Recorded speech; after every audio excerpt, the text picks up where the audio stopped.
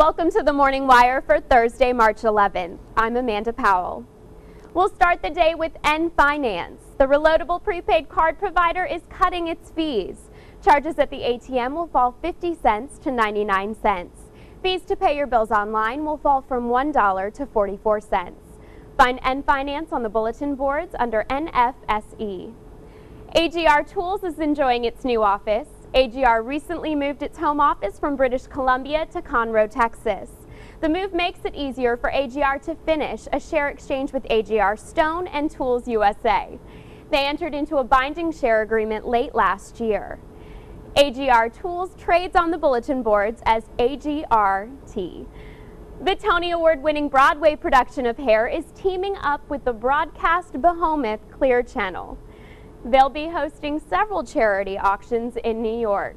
The auctions are being called Love Out Loud.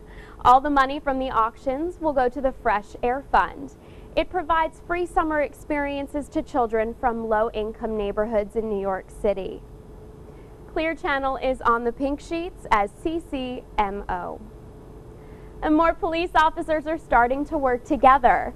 6 law enforcement agencies in Texas have signed up to install COPsync in all of their cars. The national network will allow each agency to access the same records in real time.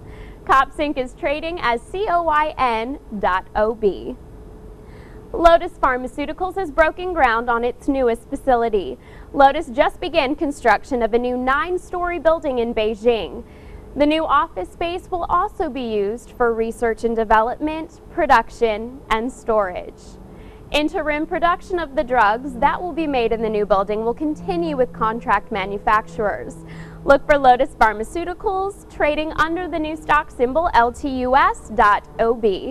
That's the Morning Wire. We'll continue bringing you the latest small cap news all day long on publicwire.com.